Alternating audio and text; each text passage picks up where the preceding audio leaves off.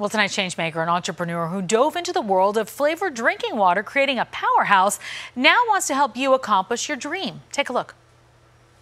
Changemakers, brought to you by Adapt Community Network, empowering people through innovative solutions one person at a time. We change. In the morning, the sun. In the evening, the sun. Hint Water was started 15 years ago by Kara Goldin when she was looking to make a change in her lifestyle. For me, it was really, an epiphany with my own health. I had gained a bunch of weight. I had developed terrible adult acne and my energy levels were low. Kara says she was fooled by the concept of diet, drinking diet sodas packed with added sugars and artificial flavors.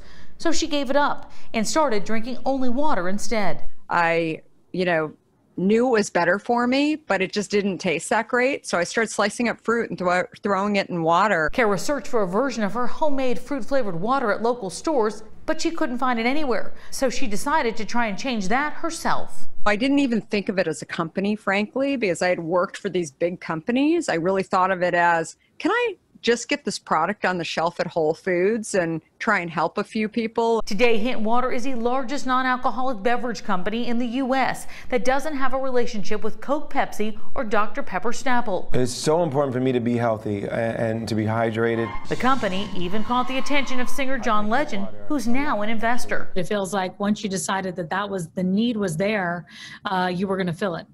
Yeah, absolutely. Undaunted. That's exactly what she was, which brings us to her next venture, author. Part of the reason why I really wanted to write this book was that I felt like so often people put, walls, barriers in front of themselves to not actually go do something. Kara says when she launched Hint Water, she had plenty of doubts and doubters, but she forged ahead. She hopes her book inspires people to give their dreams a try. It's really for everybody who feels a little stuck and can't really figure out how to get out of the gate and who, really wants to move forward in some way.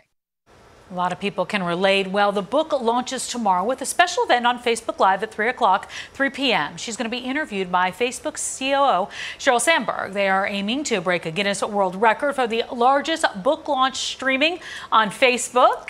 If you know a changemaker in your community, reach out on social media at Tamsin Fidel. I'd love to hear from you.